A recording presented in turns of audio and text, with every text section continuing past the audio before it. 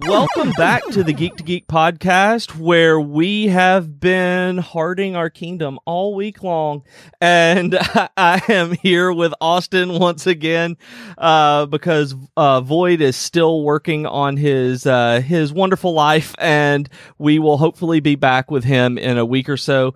And today, Austin has been playing Kingdom Hearts 3 a lot this week, just like I have, and so we figure that this is a good opportunity to really dive into the series, since he has actually played every single one of them, I think, and he and I are actually approaching Kingdom Hearts 3 from completely opposite angles, it turns out. So start out with, what do you think about the Kingdom Hearts series? Like, you've played all of them, and I didn't realize it was multiple times. Your notes say that you've played through them multiple times each. I've played through all of them multiple times, except for Chain of Memories. I've never gotten very far in Chain of Memories. I don't like the card battle system, and I played it on the PS2. It was the first time I ever played it, and didn't like it. And then I played the remastered one on PS4, and got a bit further, but it still just never clicked for me, so I didn't like it. And then Recoded, I never played the game, but they have like the cutscenes you can watch on the remastered versions that they've released. And so I've watched all of Recoded, but the rest of them I've played, and I think all of them now I've beaten multiple times, because this past like late summer and fall I actually played through the entire series again in preparation of Kingdom Hearts 3 coming out. That's a lot of time. I finished up with it right before I played Dragon Quest XI, and we all know how that turned out. So, so that's what I was doing before Dragon Quest. But so I played through all of them for the second or sometimes third or fourth times. Kingdom Hearts 1, which was my favorite for a long time, I think I've played through it like 6 or 7 times now. Wow. All the way through. I don't know if I've ever actually beaten Kingdom Hearts 1, because when Jennifer went back through it, I don't know if I've ever told you this, but when Jennifer went back through it, I told her that she was done. She stayed up late one night to get to the final boss and beat it, and then she wasn't done. Like, there was another world or something after that, because apparently when I was, whatever it was, 2002 or whenever it came out, I beat that boss and didn't know where to go, or I guess, and never went back. Like, I thought I'd beaten the game. And then when she moved forward past that, I was like, oh, I didn't beat this. I almost guarantee you it was probably Hollow Bastion, because you get saved from there and you end up, I think, back in Traverse Town. Yep. And you have to actually fly back to Hollow Bastion and jump inside the little heart thing to take out a behemoth. Yep, I had absolutely no idea about it until she had done it. So it was like, wow, it was new content to me whenever I did that. And I've watched, like you, all of the videos of like Recoded and things like that on YouTube and everything as it went through. And the only one I haven't seen are the ones on the 2.8. I didn't do Dream Drop Distance, whatever the fragmentary passage was, and then the Kai Key, back cover.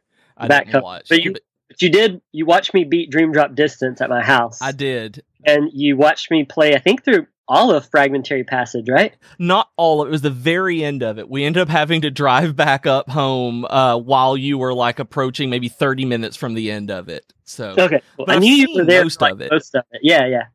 Cool.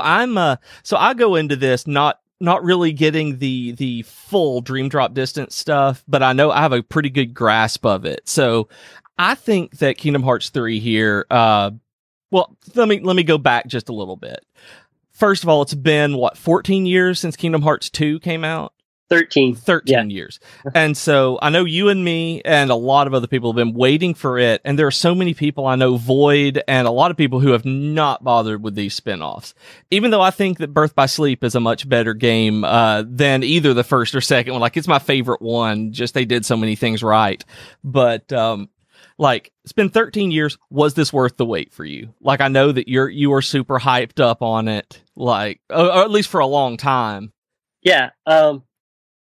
Let's see. I think it was worth the wait, but let me back up for a second. So the thing about Kingdom Hearts is, I think people, like, they call it a trilogy, and I think that's a mistake. Like, I don't think they're really I don't think they're side games, really. Like, I think they're, just because they don't have a number beside of them, I think you kind of have to approach this as like a, 7 or 8 part series for the most part. I mean, there's definitely some that have less story in it, but I mean, especially like Birth by Sleep, which I know Nomura has said like that he considers that like a part of Kingdom Hearts. Like, it's Kingdom Hearts 0, and then you go 1, 2, 3. I'm actually amazed after that they didn't name it Kingdom Hearts 0 because of how important it is. I was honestly surprised that when we started 3, how important that particular game was, that it is a Birth by Sleep sequel almost more than anything else. And that's actually what got me to play Birth by Sleep first, is that I'd read an interview and he had said, hey, you know, if you don't play any other Kingdom Hearts games, make sure you play 1, 2, and Birth by Sleep. Okay. If you play those 3, then you should be okay. And this was like years ago. This was like, it was around right after I got married, I want to say. So it's probably like 2012, 2013. I mean, it was a long time ago. And Birth by Sleep, they didn't have the 2.5 remix on PS3 yet or anything. And so I actually bought like the PSP game. I was going to buy a PSP just to play it.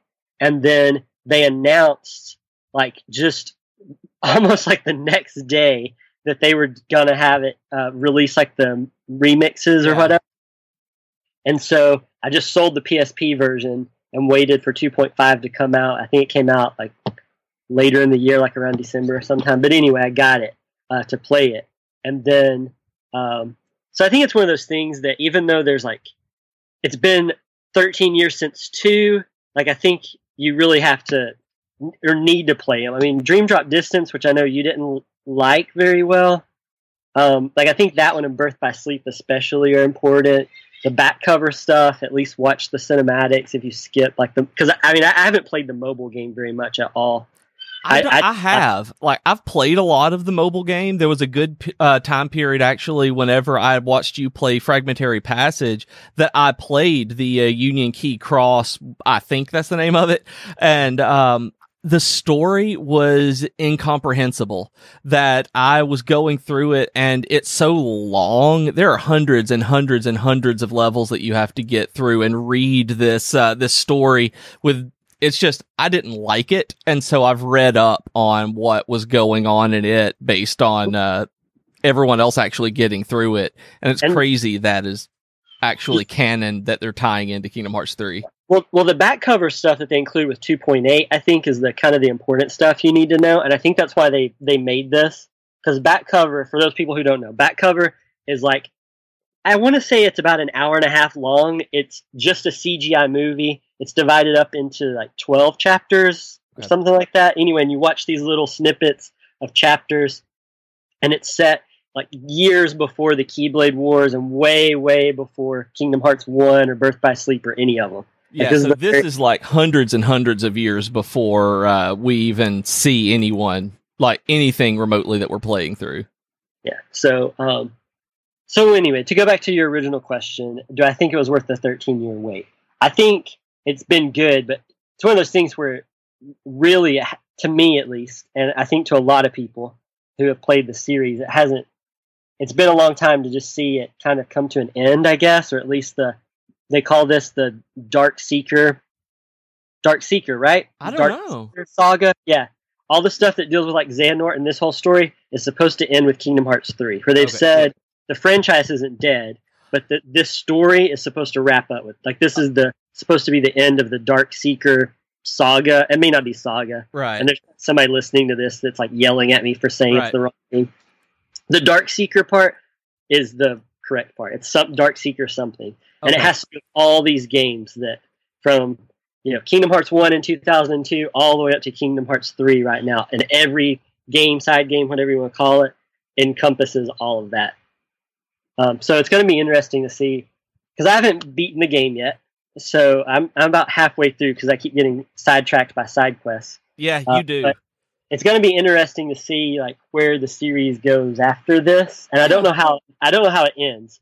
So I feel like I'd probably have a better understanding, like some guesses after I see the ending. But at this point, I'm just like, no clue.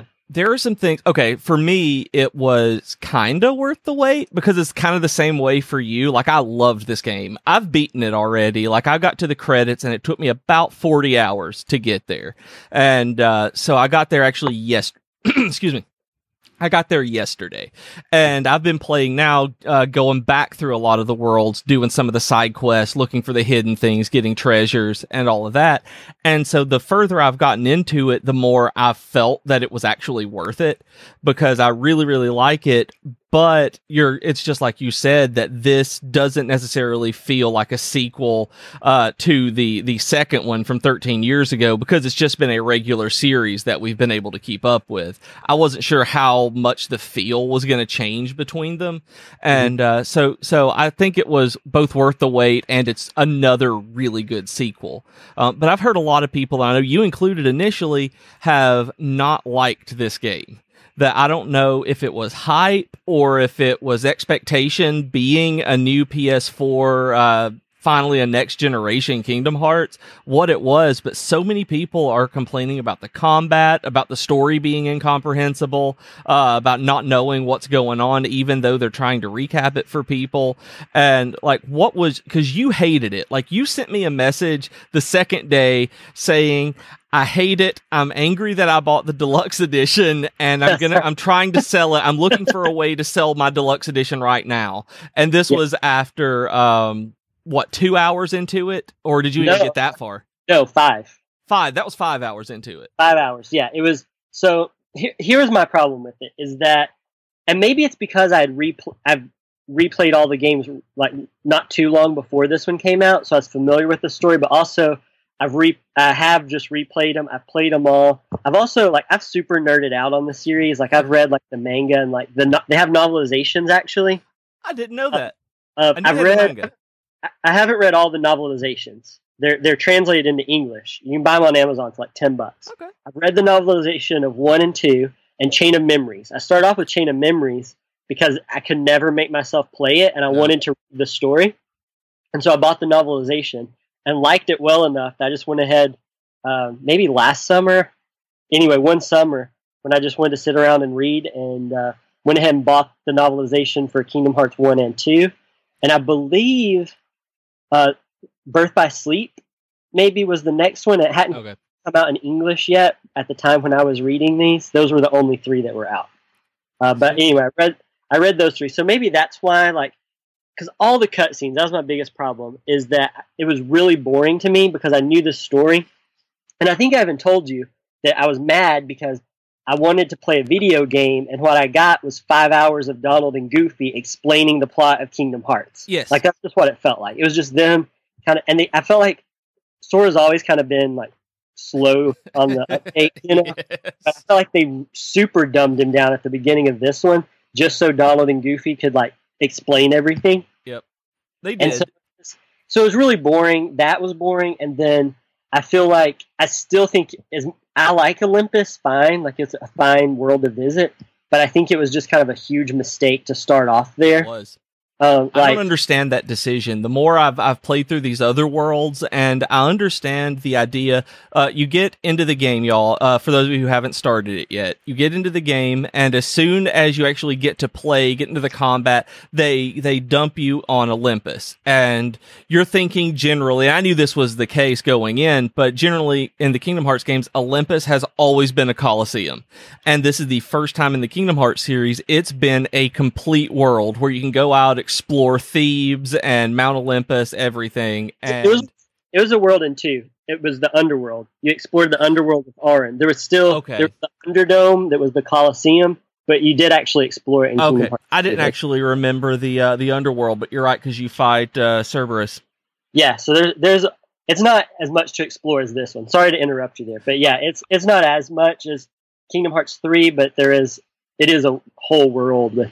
But it's stuff that we've seen before. It's Hades doing his thing. You've got the Titans and just all of this. And it's fun and good, and it's really pretty, except for Hercules. Hercules looks weird in this game to me for some reason. Everybody else is beautiful, but Herc looks odd. See, Hercules, Hades, and Meg, all the Hercules crew does. And I think it's because this is the only world that isn't CGI. The movie's not CGI. Yeah. And I think that's why it looks so weird, is because they're not animated like we're used to them being. Yeah, they're trying to cel shade it, and it didn't work. Yeah, it looked really weird. But you get through this, and you said that there's a battle that reminds you of the Titan battle in Final Fantasy 15. That's pretty much it, stroke for stroke.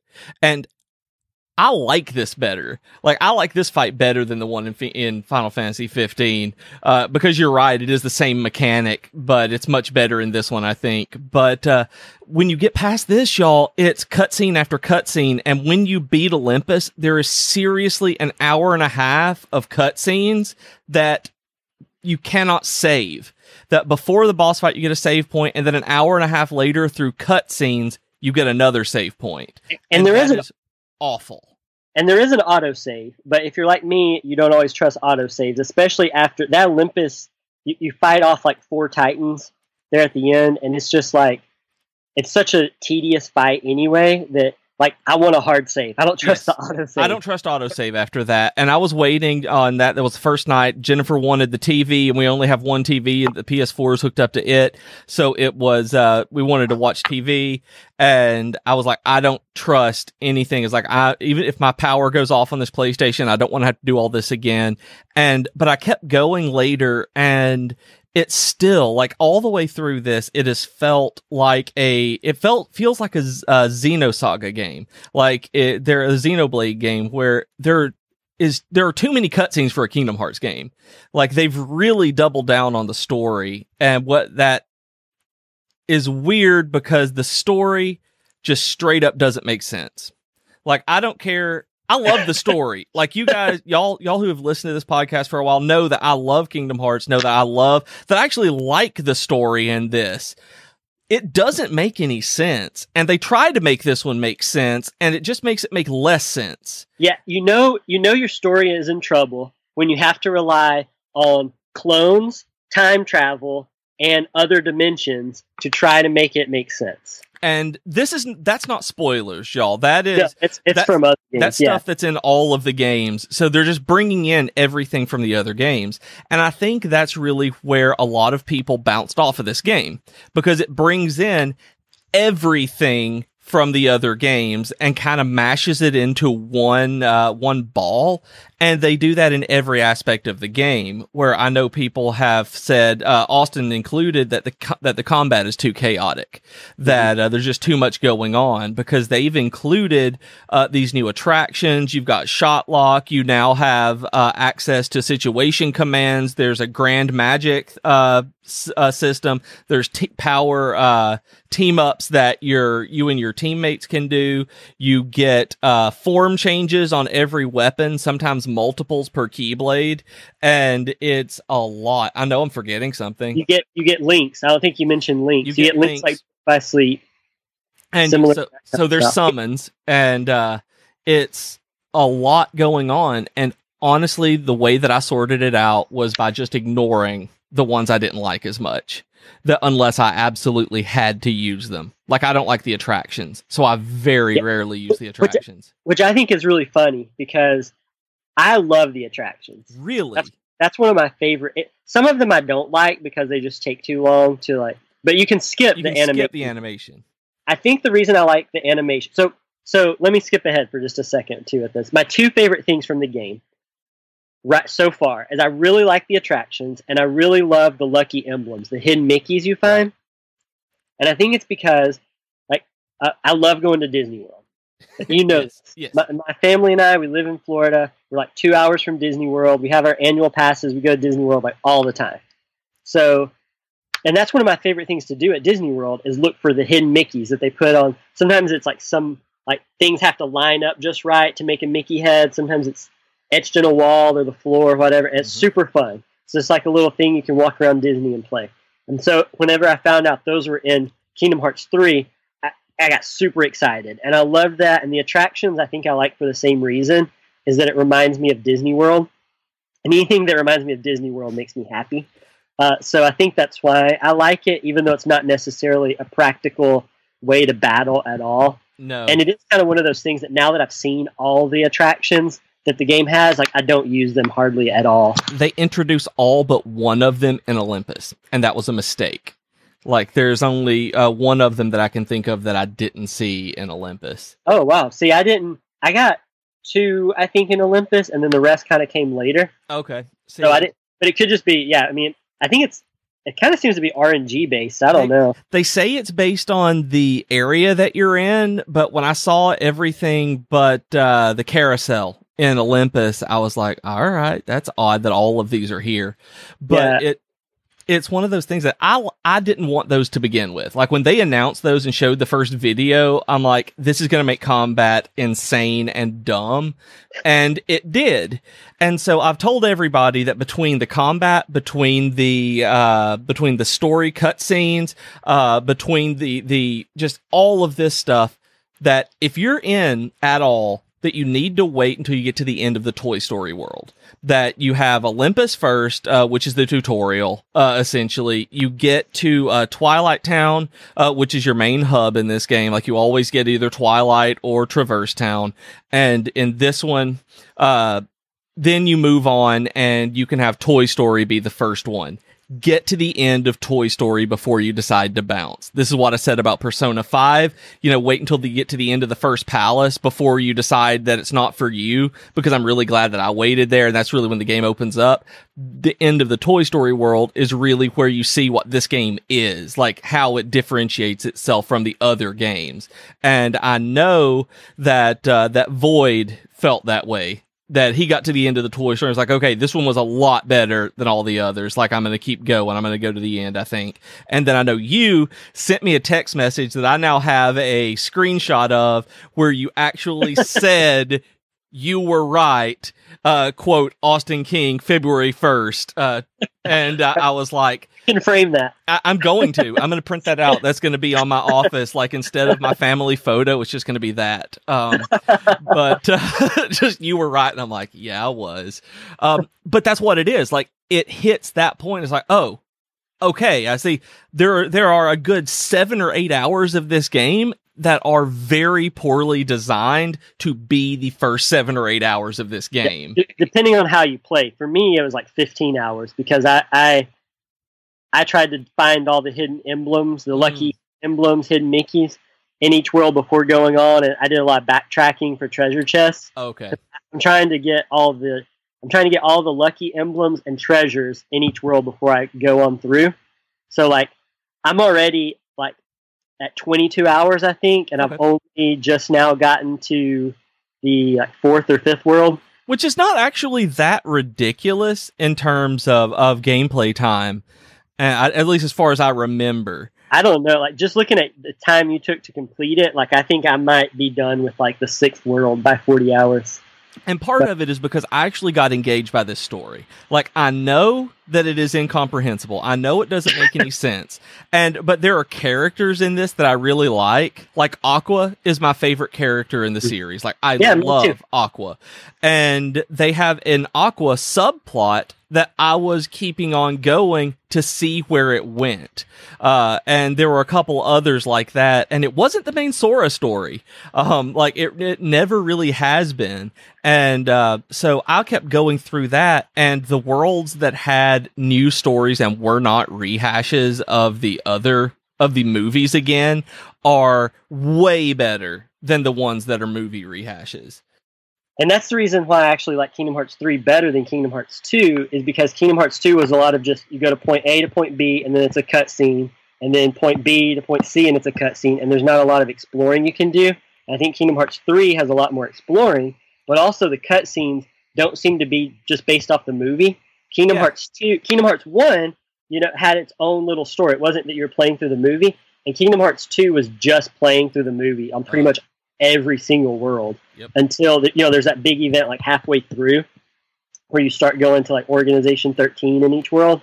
But so much of 2 is just watching the movie, and so far I've only been to one world where it's just a rehash of the plot of the movie, and even then it's like so like they still throw in extra stuff. And there's about half and half on this for which ones are pretty much the movie mirror versus the brand new plot. And we're trying not to give you any spoilers that you couldn't have gotten just by like actually just looking at the official Twitter or anything like that. So you don't have to worry.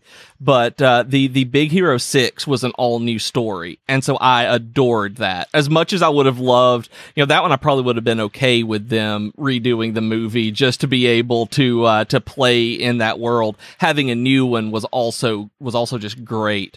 And the Pirates of the Caribbean one. Okay, Pirates of the Caribbean in Kingdom Hearts 2 was the worst. The worst. I did not like it. I don't know anyone who did like it. And part of my dislike comes from both I don't like pirates and I don't like the Pirates of the Caribbean movies. And so I didn't want to do any of this. Then in Kingdom Hearts 3, there is a pirates level, which I'm like, why would you include this again, Nomura? And I get in there and it mirrors Pirates 3. The movie that is literally in the top 2 worst movies I've ever seen, alongside Transformers 2.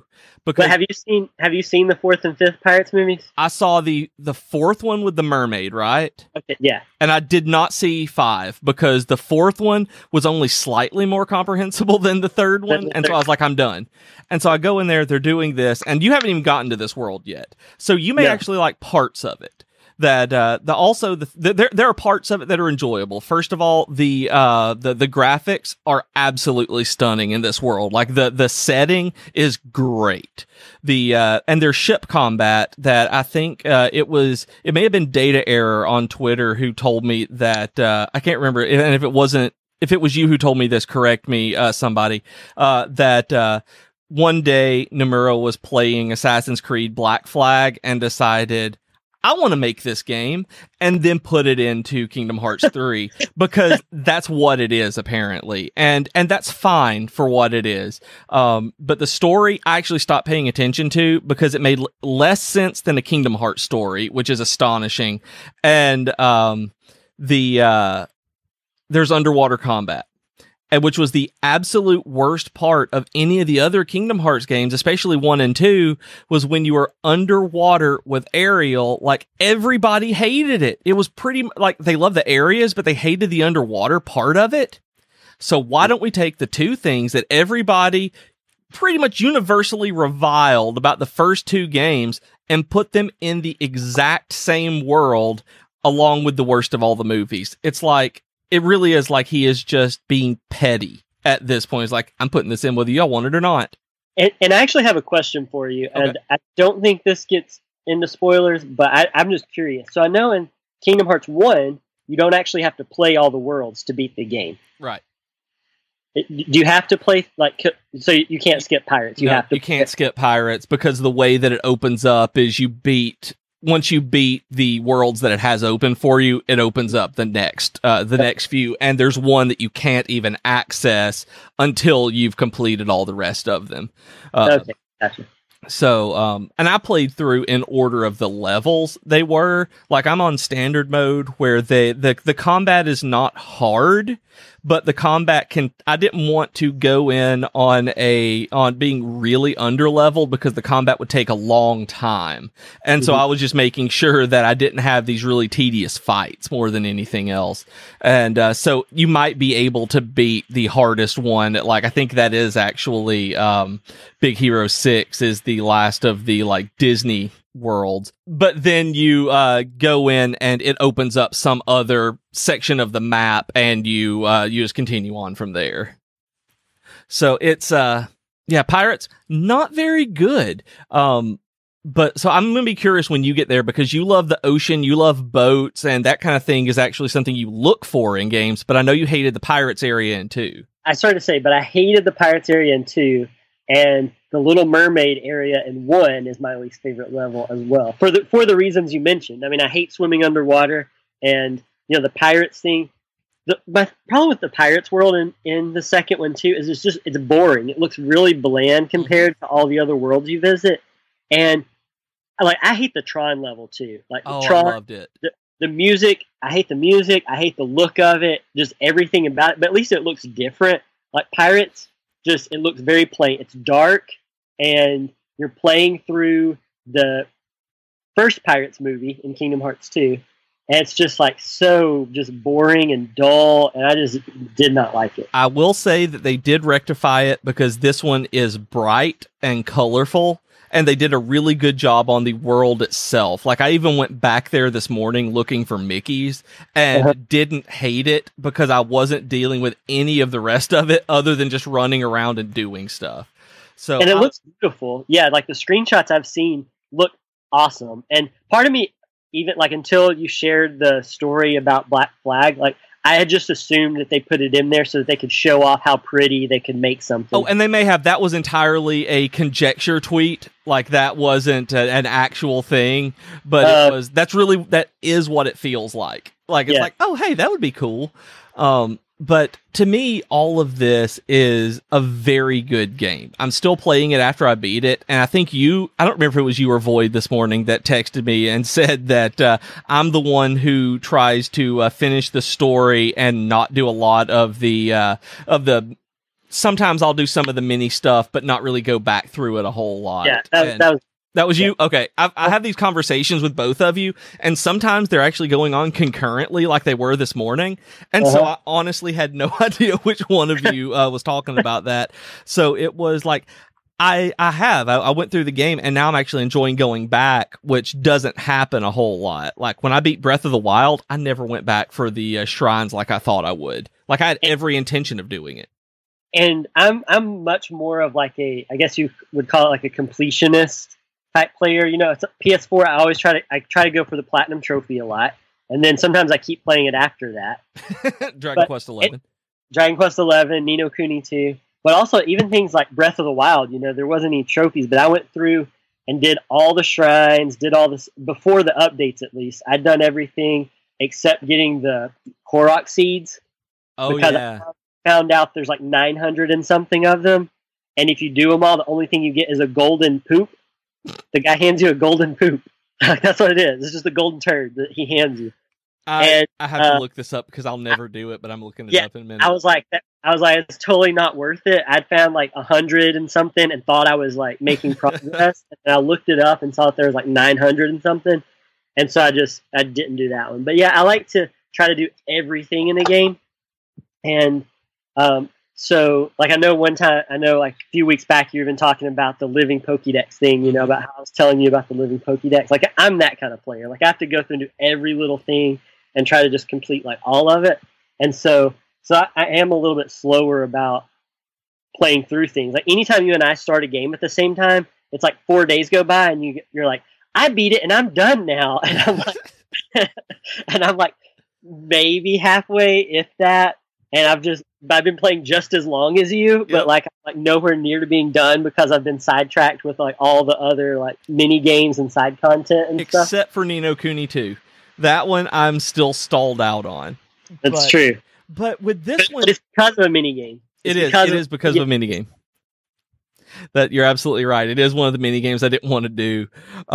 And I like some mini games. I know we were talking last week about that in the Final Fantasy and Dragon Quest games. Like, there are some mini games I really like, and this one has a lot more mini games in it than other Kingdom Hearts games that I recall, at least, because almost every world has something that you can come back to and then complete for a high score for some sort of different item that counts toward a trophy. So I think that's new. I don't remember in any of the ones I've played.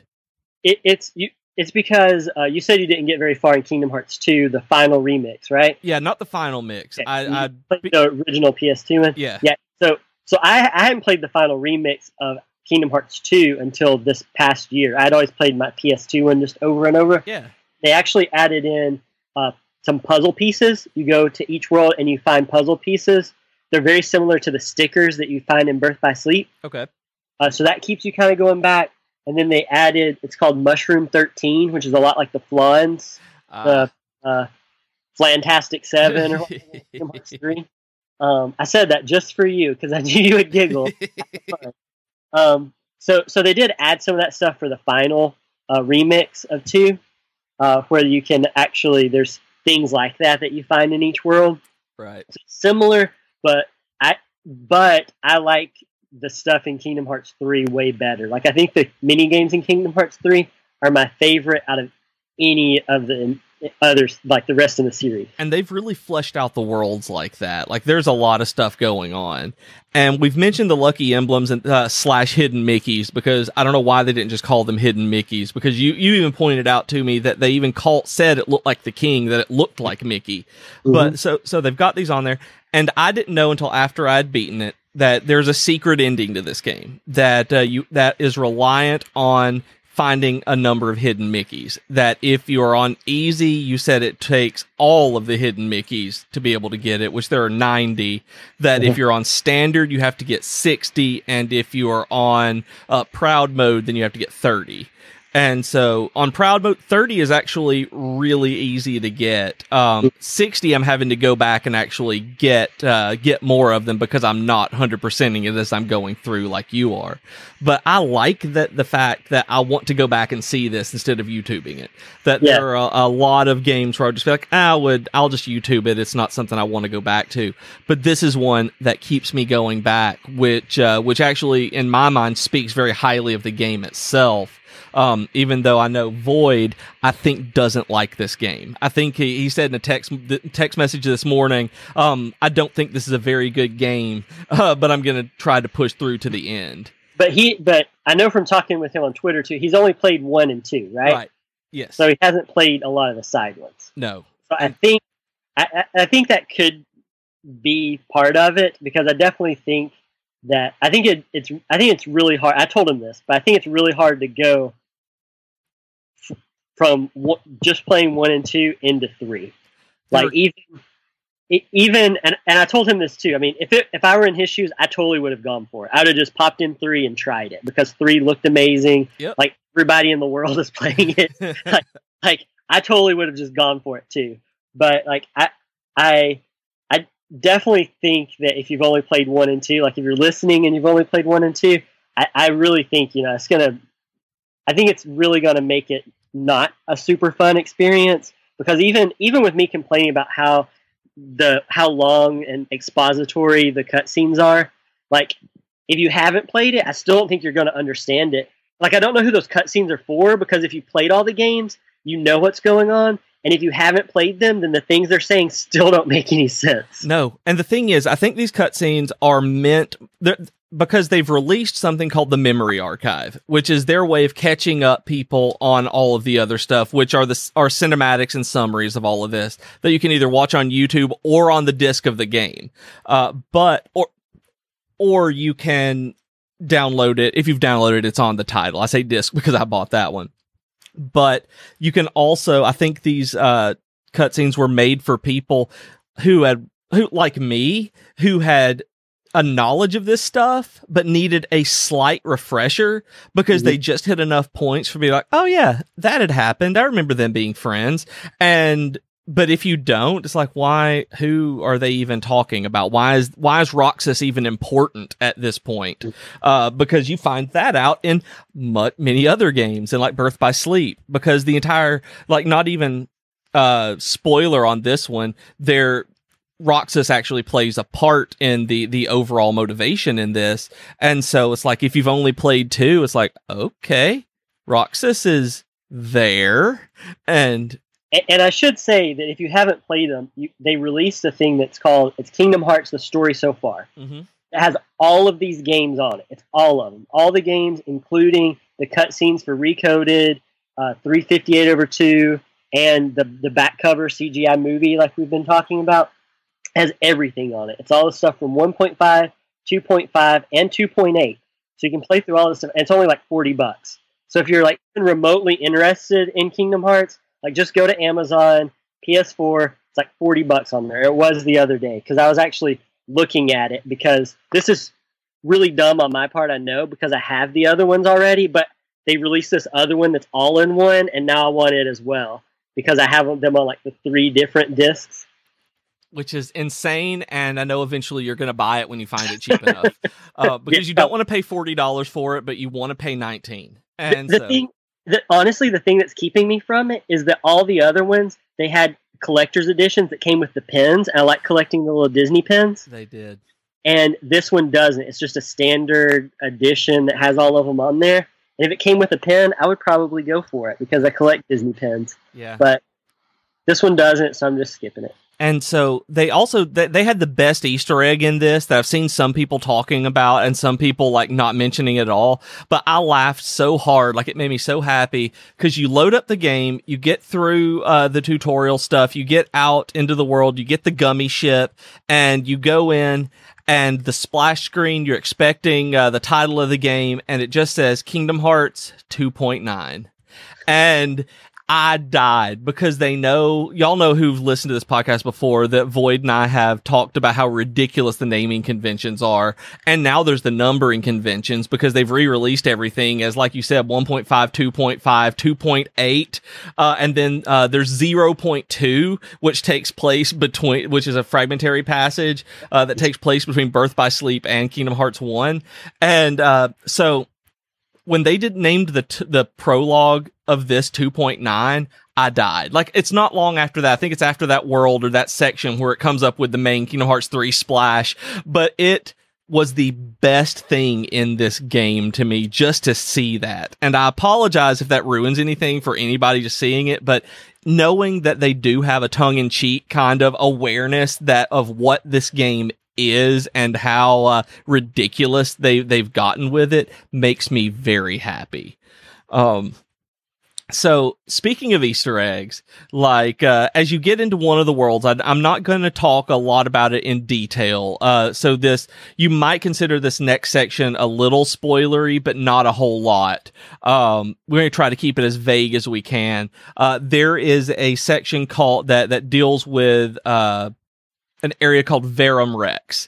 It's a video game that exists within like the Kingdom Hearts world. Right. And so it's in here, and it is one of my favorite things about the entire game when they introduced and showed the trailer for Verum Rex. And the first thing I thought was, oh my goodness, they're just making this Final Fantasy 15 now. It's like, can they not let that property die?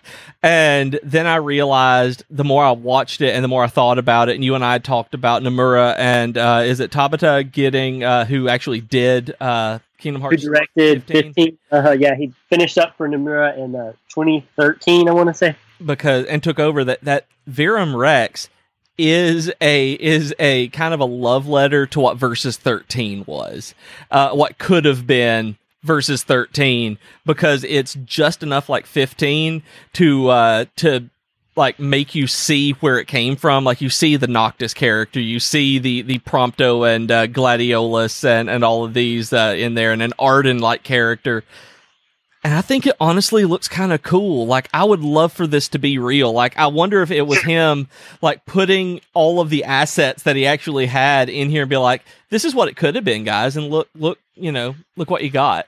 And it's one of my least favorite parts. But like, I don't think we've talked about on here, but from texting, your favorite stuff in this game is a lot of times my least favorite. Yes. And my favorite stuff is your least favorite. Like, and the common ground, I think, is the lucky emblems. Yeah, and it is. Because the Verum Rex thing, as soon as I saw it, I was like, oh my gosh, I'm so over Final Fantasy 15. I don't want to see this. And then I still didn't really like that part of the game, though, and the way it ties into like other stuff in Kingdom Hearts. Yeah. I just didn't like any of it. And it just, like, it's been one of my least favorite parts of the game so far. And it just feels so out of place to me. And I'm kind of like, I'm fairly, just knowing the way they do things, like, I'm not going to be surprised if they're just like, hey guys, guess what? This is a real game, like a month from now. Yeah. And this was just kind of like a way to tease it in advance. I would love that personally, because it feels like it could be like that Final Fantasy Type 0 type or Type O. I'm not exactly sure which it is, but it feels like one of those games, like it could be. But I thought it was just really cool like that. Like you said, we are at polar opposites on this and kind of hinge on the lucky emblems being something that we both really like. And like, I don't like the gummy stuff in general, but they changed the gummy ship to where it's not just a rail shooter now, that it's an open world space exploration game. and that means I don't have to have combat and deal with all this. I can fly directly to my location, my destination, and you don't like this. No, I like the rail shooter. The gummy ship is always an annoying part for me that you have to do to like get between worlds. Yeah. It's always in Dream Drop Distance they have the gummy ship, but there's just no gummy ship. You're just dropping, but the mechanics are the same. Yep. You're just falling through outer space and getting in fights. And so I mean that's what it is. It is. I've seen it, but you're right. It's just funny. So the gummy ship though, I like the rail shooter at least was just a fine little mini game. The new one here, and it's grown on me a little bit because they have a mini game where you can take pictures of constellations. Yep. And we've talked about, I like doing pictures, and I like doing side quests. So that's kind of fun. But I hate driving the ship around space. And what it reminds me of is being 7 years old and having the TIE Fighter game. Yep. The Star Wars TIE Fighter game on like Windows 95 and having like a little joystick and just being lost in outer space for like hours and not knowing what to do. That's what this makes me feel like. It makes me feel like I'm playing TIE Fighter again. And I like those kind of games. I like the open space sims like that. Not quite sims. Like this is an arcade open space game, obviously. But I love that kind of thing. Like in Atlas Battle for... my goodness, Starlink, Battle for Atlas. That's why I was like, it's not the title. Stuff like that. I love this open world space stuff. So I saw it and I was like, yes, I can do this. And I still haven't taken a picture of a constellation yet. So I need to get in there and do that. Like you said, we do this in opposite ways. Like I've explored some and fought like giant fortresses in space. And you're like, I'm going to take a picture of a constellation where we approach the, but the thing is, we can find fun in this. Like no matter what they've done, they have made this game for whatever kind of fan of the series you are, unless you're a story fan, at which point it's like just all bets are off, like things happen. And I like the where the story ends up. I'm not going to say anything other than that, but when it finished, when I got to it, I saw it, I watched it, I liked it.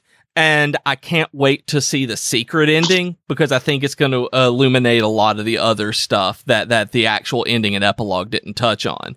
It's just Goofy's dream. That's the secret movie. Goofy wakes up and this whole thing has just been Goofy's dream. And he's like, Kahilka.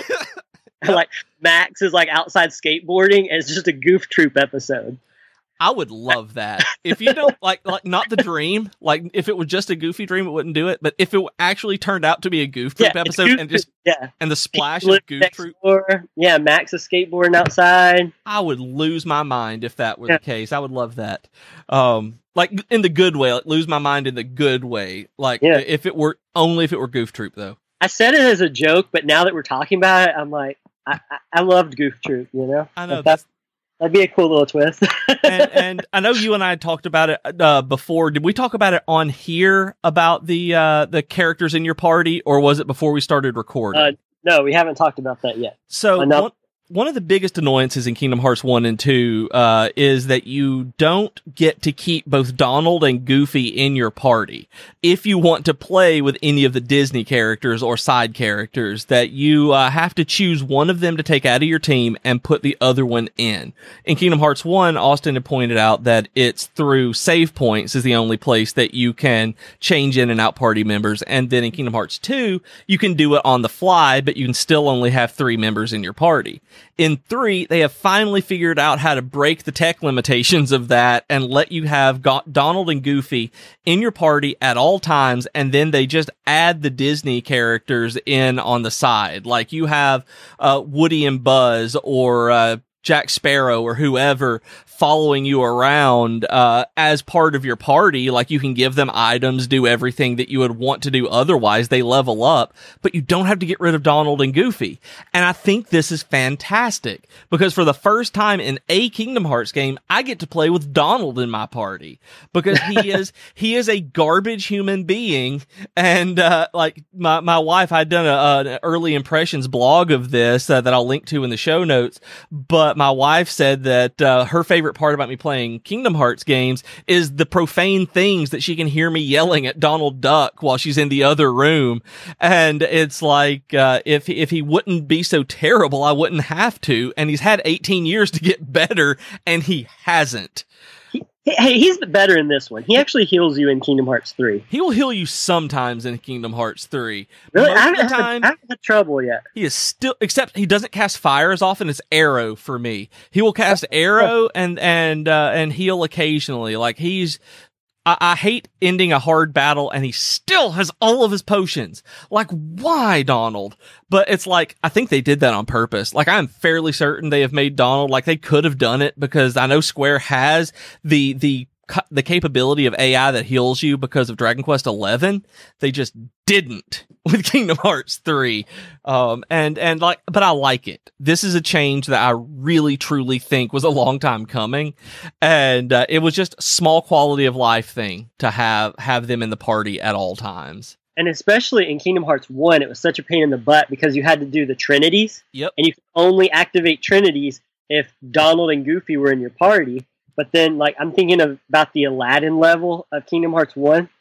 It's like you needed Aladdin because he had to call Goofy to come over and grab the stones, so like, when you're in the Cave of Wonders. So you had to have him in the party for that kind of stuff. But then you had to have Donald or Goofy in your party to do the Trinity stuff. And it just made it so hard to like switch in and out, constantly trying to do all that stuff. And I've gotten to where most of the time when I play Kingdom Hearts 1 now, I just keep both of them in my party and don't even use the guest member. Oh, wow. Because it's just much easier to find the Trinities along the way that way, instead of having to backtrack with Donald in my party or whatever. But yeah, I totally agree. Like, this has been great because you usually have, that extra fourth or even fourth and fifth members in your party. And the other thing I like is that this is the first one that I can remember, at least. I don't often give the guest members like gear and items and stuff in these games, but this is the first one that I remember that when they leave your party, they give it all back, like automatically. I noticed that, and it didn't make me actually give them items, but for some reason they actually had items. Maybe I'd done it by accident, but they gave the items back at the end. I was like, oh, I probably should have been doing that a lot sooner. Mm-hmm. Because I remember in one of those games, at least, like losing items along the way because I would give it to a guest member in my party, and then I would go to other worlds and then realize I didn't have it anymore. So I just quit. So like the last 10 years of me playing Kingdom Hearts games, I never give guest party members anything. Nope. And I thought I'd give it a try again in this one. And sure enough, I think it's in Kingdom of Corona is when it happened. Yeah. I got my items and everything, the items and gear that I had given to Rapunzel, which, I mean, if you've seen the trailers, she's in it, so I don't think that's a spoiler. But yeah, she gives it all back. And so that was cool. And I haven't tried it out in other worlds, but I'm assuming they always give it back before you leave or before they leave. I think so, because that's the that may have been the world that had happened to me in like that, and I haven't done it again because the combat's not hard, it's just chaotic, and so I haven't needed to give them anything. But I've really liked having them just there. And speaking of Trinities, I thought that's what the Lucky Emblems were at first. So the first one I saw was in Olympus, and it was on the side of a wall that I was able to climb up. So I spent a long time doing every attack that I could, trying to get myself to stick and touch it, that I thought I just wasn't touching it the right way to activate it to get the triangle command. And so it was just me literally banging my head against a wall for a good long time. I finally just moved on and then realized I didn't have the ability to collect it yet. And it's funny that you said that, because I did literally the exact same thing. It was the wall you can climb in Olympus. And I was smacking it with my Keyblade and trying all kinds of things to try to activate it. And finally, because you had gotten your game earlier, so you were ahead of me. So finally I text you and I was like, hey man, what's with the hidden Mickey? You had told me, hey, you're going to get a camera later on and you take pictures of the Lucky Emblem. It's a mini game. And so I just kind of let it go and committed to memory whenever I found them in that level. But yeah, I did the same thing. I wasted so much time just whacking away at the little Mickey on the wall trying to get it to activate. So for those of you who play this afterward, just don't waste your time. You'll get it in like an hour after that, and you can go back and do it.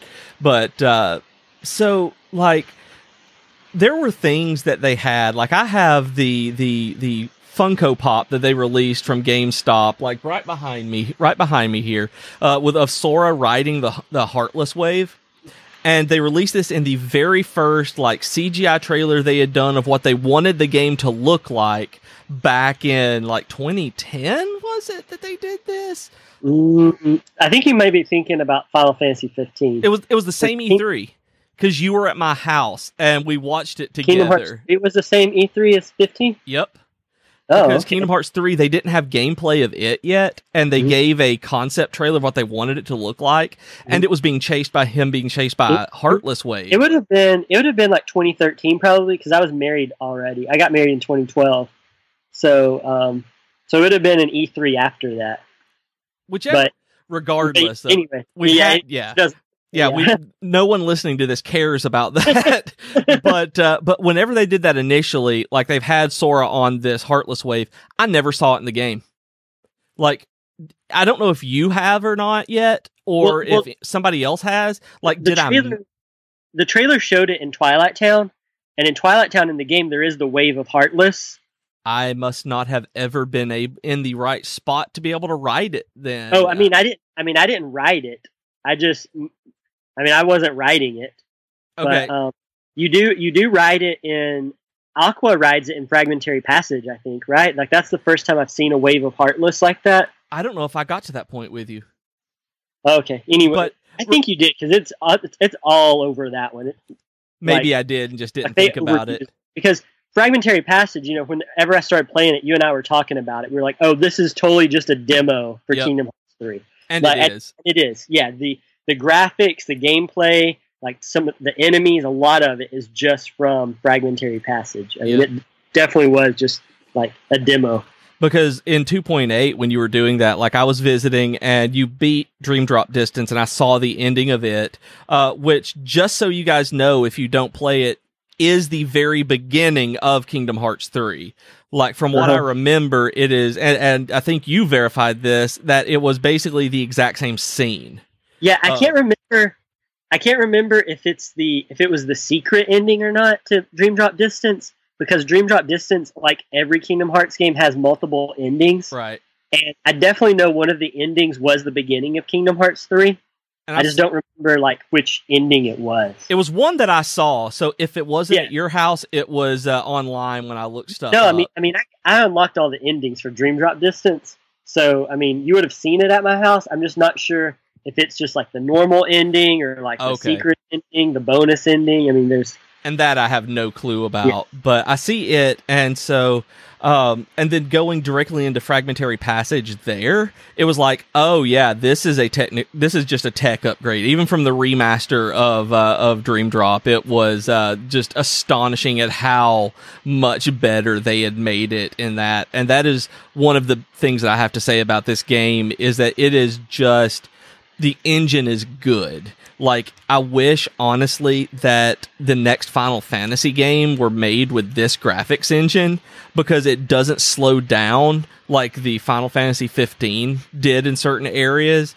And I only got slowed down when there were literally thousands of things going on screen with different particles, and they actually had to move back to sprites at times. And I really like I wish they would do it with Final Fantasy, because I don't like just the hyper realistic looking stuff. So the Kingdom Hearts kind of the world map stuff where it looks a little more animated looks really nice to me, because that's the kind of design I just kind of prefer in video games anyway. So I really like that aspect of it. And while we were talking about Funko Pops really quick, is earlier today actually my wife went to Target and brought home, it's a Target exclusive Sora, where he looks like a monster, but he's orange. And I haven't gotten that far in that world. Does he turn orange in that world at all? Because he's gray right now. I think I know where he would, and maybe I will go try something. Because they had, I mean, it's an action figure, so I don't feel like it's a spoiler here. But yeah, it's only at Target. He's orange, and I have the gray one because I have a lot of Funko Pops. You know that. Yes. I also have a lot of Kingdom Hearts ones. Like, I think I probably have somewhere in the 30s of the Kingdom Hearts ones. Like, I'd stopped trying to collect them because there were just too many. And then, and I felt bad about having like 50 Soras. But, and Grace texted me and was like, hey, look what I found. And I was like, yeah. So you had to get that one. Brought me that one, but he was orange. So I was kind of confused by that. And I just really wish they would release an Aqua Funko Pop. Like, an Xehanort would be cool too, but Aqua's my favorite as well. So I've been like waiting for that one forever. And I'm going to have to actually go get I don't remember which retailer it was, so I'll probably just grab it online. The Funko of Sora and the dual arrow pistols. It was GameStop. Yeah, I have that one. That's my favorite weapon in the game. That's the one I've spent way more time with than anything. And so I want the pop of him holding the dual pistols, because that's my favorite Keyblade. I have a Mickey holding that Keyblade on top of my NES games over here to the left. Like, that's always been my favorite Keyblade, and it was just the best one to me in the game, even though there were some that had actually cooler attacks. The Monsters, Inc. is my second favorite one. And there's actually a Best Buy one where he's got that Keyblade and he's got the outfit of his form. Oh. The Best Buy exclusive. He's got it's Shooting Star in KH3, right? I think so, yeah. It looks like Star Seeker, or is it Star Seeker? Is that what it is? And then in this one, it's Shooting Star. Either way, they look very similar. It looks very similar to another Keyblade that was my favorite. Yep. And so... But I really like this one. So it's Sora holding the Shooting Star in Kingdom Hearts 3, and he's got the blue outfit on, like in that form. Uh-huh. Then there's the GameStop one, where he's actually got the pistols, the dual blasters from that. So they actually have both of those that you can get now. That is something that will be on my desk alongside my little diorama of vinyl figures and the Funkos. I actually took my Star Wars Funkos off my desk for my live streams on Friday and replaced them with Organization 13 Mickey and Sora riding the wave of Heartless over here because I was so excited to do it during Kingdom Hearts week. So yeah. So we're running out of time. We should probably start wrapping up here. And so I wanted to ask you if there is anything, and I'll do my best for spoilers, since you haven't gotten all the way through the game, and so you don't know what happens all the way through, but is there anything in particular that you're really looking forward to or hope that happens in this one? Let's see. No, I mean, I'm looking forward to, I want to see what's going on with Aqua, because she is my favorite character, and in several of the trailers they've released before the game, we see her with like the yellow Xehanort eyes. And so, which I know had so many people like, what? Myself included. I was like, I don't want Aqua to be evil. Like, I'm really anxious to see her because they haven't shown her yet. They're looking for her, but it hasn't shown her. I'm looking forward to that. And then I'm also looking forward to So at the beginning of the game, which they've shown this in trailers too, is it shows like, what's his name, Master Ericus? Yeah. Is that right? Yep. It shows him for just a little while playing chess, like it did in the trailers that they've shown before the game. And so I'm interested in seeing that, to see if I don't know if he shows up again or not, but I really liked him in Birth by Sleep. Yep. And so I'm wondering I'm wondering how he plays into all of this. Can I also just say, though, I appreciate the fact that Kingdom Hearts just totally ripped off Lost, and like no one's called them on it yet. They've had like the Man in Black, and like Ericus is basically Jacob, but instead of playing like Mahjong, they're playing chess. Yep, they are talking about good and evil. I mean, it's totally it was a scene on Lost in like 2011. And I mean, and that's in the opening movie of 3, and I think it was in the first trailer they released too. Oh, so, was it? Yeah, that's why I was talking about it, because I know it's been in trailers, so I know I'm not spoiling anything. It's in the opening movie. I think that one's fair game as well.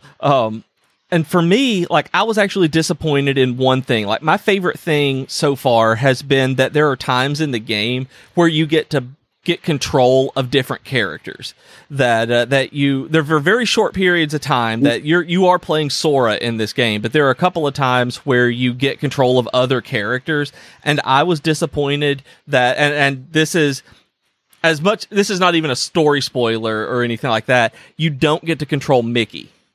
And so I was truly hoping that at some point in this game, you would get to control King Mickey with a Keyblade. And I was like just hoping against hope, and it never happened. And so I was disappointed in that, just having been a nerd. Like, I really just wanted to control Mickey Mouse. So I'm hoping maybe I'll find a mod somewhere or something. But yeah, so that was mine. I'm looking forward to seeing where everything else goes.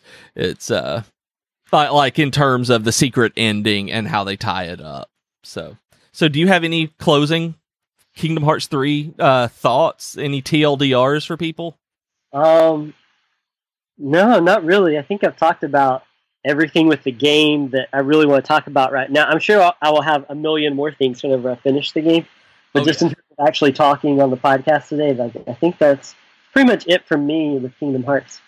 All right. Well, you can always contact Austin on Twitter at where? At Austin King Books. And then I do a Dragon Quest blog now, which is geek2geekmedia.com/Dragon Quest Austin. So if you listened to us last week, you heard me talk about Dragon Quest a whole lot. So you should go back and listen to that. That's episode 4 of season 4. Mm-hmm. And still on Dragon Quest 7, which is where I was last week. I'm still playing it. I'm playing mostly Kingdom Hearts 3 right now, but Dragon Quest 7 is episodic, so I'm still playing that one on the 2DS as time permits.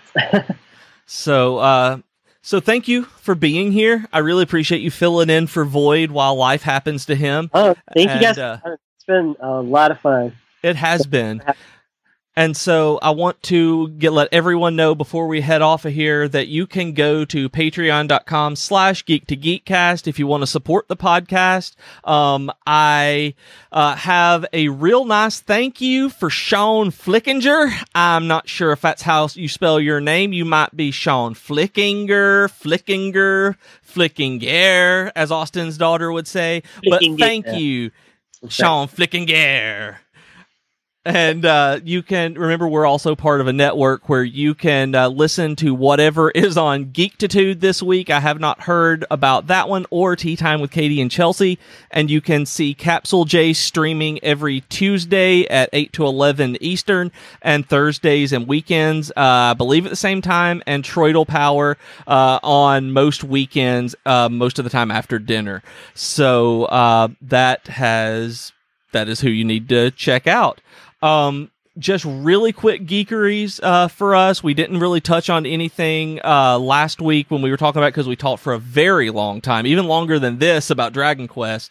But this week for me has been mostly Kingdom Hearts 3. I did buy Wargroove on the Switch because it's a successor to Advance Wars, and I loved those games when they were new. I've played like 2 or 3 levels on it, and it is great, and it's exactly what we expected it to be, at least what I expected it to be. So if that's your thing, check it out. I can't wait to play more of it. And when we finish recording this, I bought the new Super Mario Bros. U Deluxe on Switch so that my wife and I can play together. And since I am on anti-anxiety and mood stabilizing medicines now, I think we can play Mario Brothers again, and I won't nerd rage on my wife and we have to stop playing a Mario game together because I get too angry about it. So I think I'm cool now. So we're going to see how that goes. But is there any kind of stuff that you've been geeking out this week about besides Kingdom Hearts 3?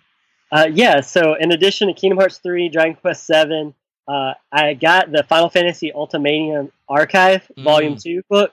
I love art books. If anybody's listened to this or read my blog or knows me at all, you know I love art books. And so this is that, but it's got a lot of, I guess you would call them liner notes about all kinds of, there's storyboards though, there's all sorts of stuff. And even as being someone who, I feel like I know a lot about Final Fantasy, and I'm still learning stuff. Like, I didn't know Barrett from Final Fantasy VII was originally named Blow for the longest time during production of 7.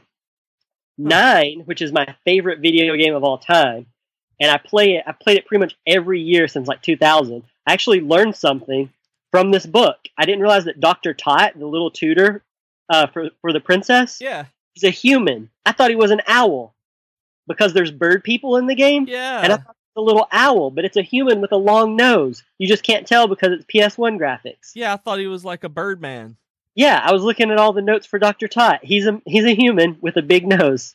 Wow. He's not an owl. His nose is absurd. It shattered my entire world that Dr. Tot is not... I like him less now because he's not an owl. But that book has been great. Volume 2 is about 7, 8, and 9, which is 3 of my favorite RPGs and also just my favorite Final Fantasy games. I'm watching the final season of Unbreakable Kimmy Schmidt right now. Funny show. Is it good? Is the final season good? They split it up, which I think it's really dumb that Netflix is splitting in half their final seasons lately. They did the same thing with Arrested Development because Netflix is for binging, and by doing like 6 episodes and then 7 episodes, it's just you get through that in an afternoon. Yeah. And so this is 7 episodes. My wife and I have watched 3 of them so far.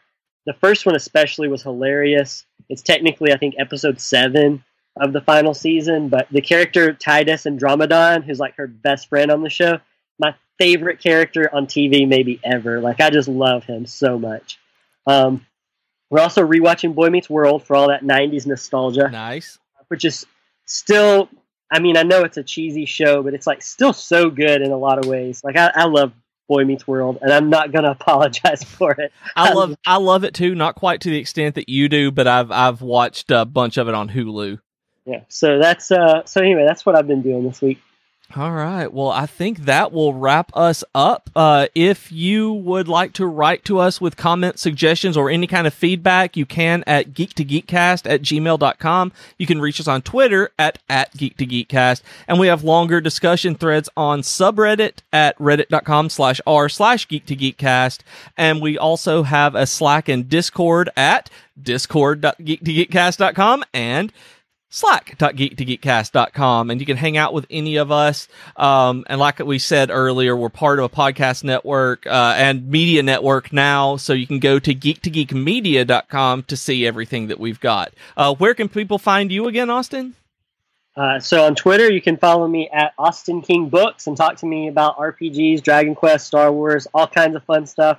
And then you can also read my Dragon Quest blog. It's a weekly blog. And that is geek2geekmedia.com/DragonQuestAustin. And I'm on Twitter as @Professor Beej, and I am now blogging a little, I think, at geek2geekmedia.com/Professor Beej. I think I titled it, Beej is excited about something and wants to talk about it, because that's pretty much me.